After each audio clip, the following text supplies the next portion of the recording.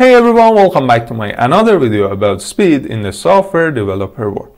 In this part, I want to talk about social authentication in Django-allauth 2. I remember that it is continuation of the previous part, so it is necessary to watch the previous video of this playlist before starting this part. Let's get started. Let's start with Django-allauth documentation. In the previous part, we installed Django-allauth, then we added templates, authentication backend, and also we added allauth account and allauth social account in our install app list. In this part, I want to add Google authentication to our website, but if you want to add any other social media authentication, you can follow the same structure that I'm gonna talk about it in this part. For adding Google authentication to our website, we need to add related provider. So we search Google provider and then add Google provider to our application list.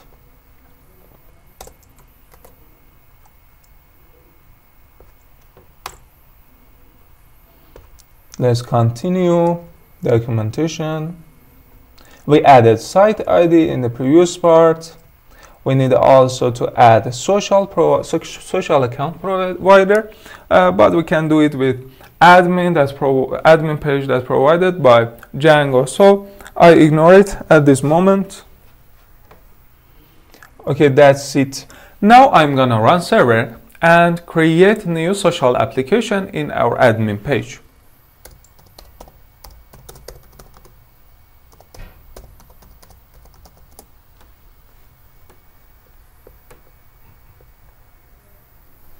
Click on social application and add social application.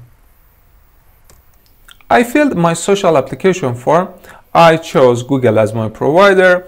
I added arbitrary name, client ID and secret key, but it is necessary to get client ID and secret key from Google API to work. Then we choose the only available site and save the form. Now I go to the Google developer website that I've written the URL in the description.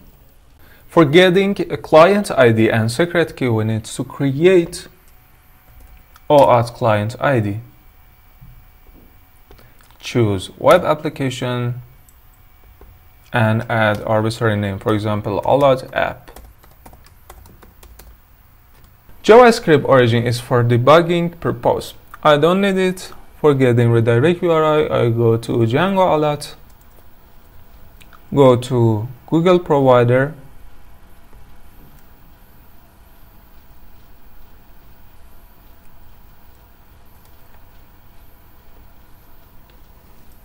and search for redirect domain. It is my redirect domain.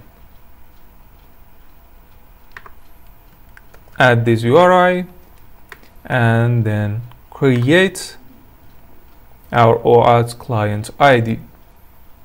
That's it. Now we add this client ID and secret key to my admin page.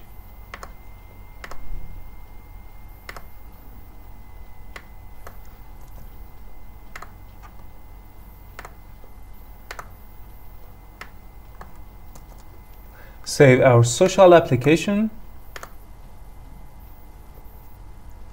Let's try Google login.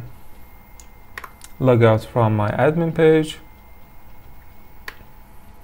Go to accounts /login.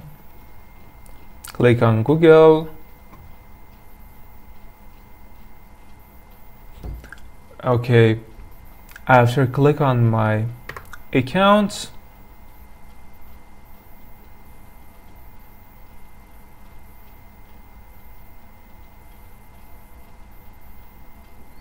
okay, that's fine.